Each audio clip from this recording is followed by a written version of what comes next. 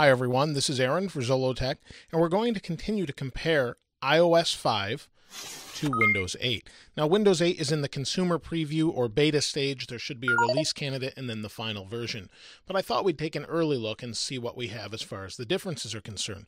So today we're going to take a look at Mail. So let's go ahead and take a look at Mail. Now, so you know, I have brightness set up here automatically on the iPad, and I have it full bright on the Inspiron Duo. In order to see this screen, as unlike my last video, in order to see the screen, you actually have to be directly over it. So the camera is directly over it, but me sitting at an angle is very difficult to see. So if you're looking for a tablet, you may want to see something else, check something else out. But your viewing angle is pretty good. So let me go ahead and move the iPad out of the way, and we'll take a look at Mail on Windows 8. So here you can see I have Mail. It's on the home screen. You can move it around wherever you want, just like iPad. You can move the icons to wherever you would like. Let's go ahead and open it up, and it's pretty basic. So here you can see at the top it says App Preview, and even though it says App Preview, it's still pretty good, pretty simple, but pretty good. So you can see I can scroll through Mail. So let's go ahead and, I guess, pick a Microsoft Mail that I have. So you just tap, open it up. You can't pinch to zoom here, which is weird, and there it's asking for my account information. Let's go back, get out of here, delete draft. So we'll come back. I must have hit the plus button there. So we have a couple options. So right here it looks pretty simple. We can select different emails, things like that. You can select eBay Motors, just some different things, and scroll through them. Now the accelerometer is not turned on here, so I can't really show you that. It's a little bit of a bug as far as the Inspiron Duo is concerned. But either way, we'll go ahead and show you what we can. So here we have plus. We can start a new email. I hit plus. 2, we can CC. We can type here. Brings up the keyboard. And you have different options, fonts, things like that. Let's go ahead and close out of that. We want to either save the draft or delete it. We'll delete it in this case. And pretty nice. Now, again, this is an app preview, as it says on the top. So you're not going to have the finalized version here. Now, as with all Windows 8 apps, if we scroll from the bottom or top, we get some options. We have options for accounts. And we have a couple of options, Hotmail and Gmail, things like that. Exchange if you wanted it. And then you can add accounts. We'll go ahead and close that.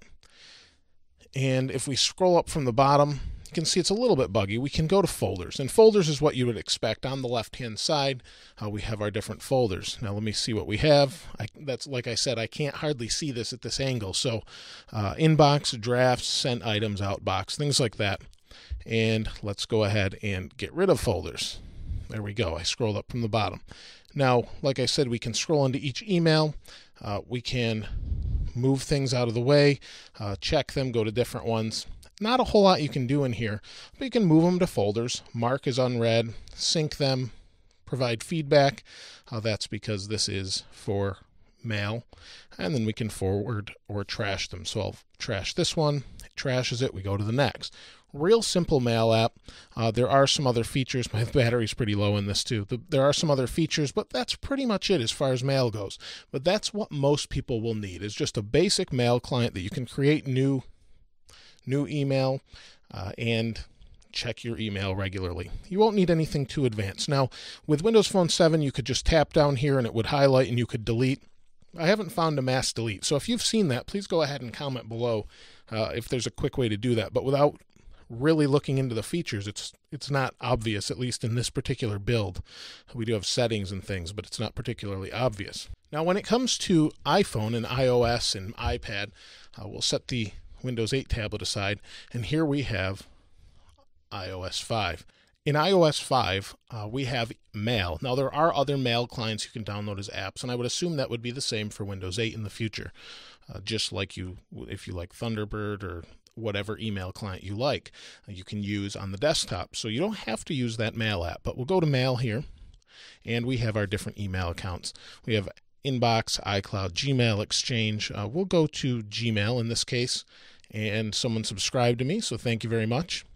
I appreciate that. So you can see we tap on it, we can read the full email, we can zoom in if we'd like, we can reply, forward, or print, we can delete it, we can move it to a different folder, and it's pretty simple, pretty straightforward, and pretty powerful as far as a mail client goes. We can create a new email, and since this is the iPad 3 or latest iPad, we can dictate as well, built right in. So we can say,